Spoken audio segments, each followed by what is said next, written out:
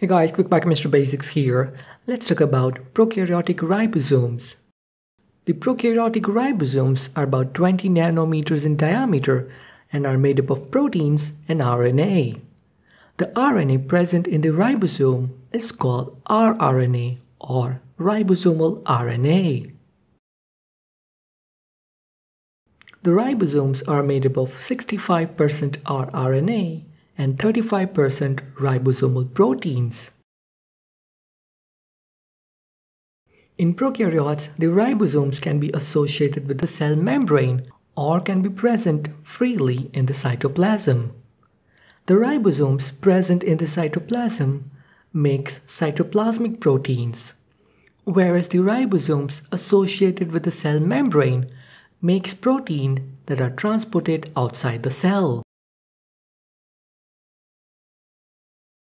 On the basis of their sedimentation profile during centrifugation, the prokaryotic ribosomes are also called 70S ribosomes.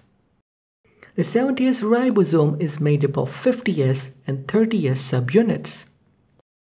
The 50S subunits has about 31 ribosomal proteins, whereas the 30S subunit have about 21 ribosomal proteins.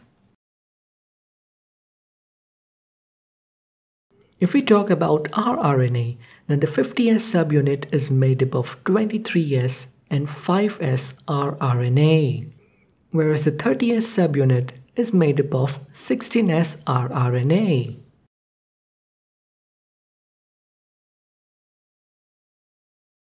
It should be noted that the ribosomes do not function on their own, but it requires other factors such as initiation factors for initiation of translation, elongation factors for elongation of the polypeptide chain, and termination factors for the termination of protein synthesis. The ribosomes have three sites that play an important role in protein synthesis.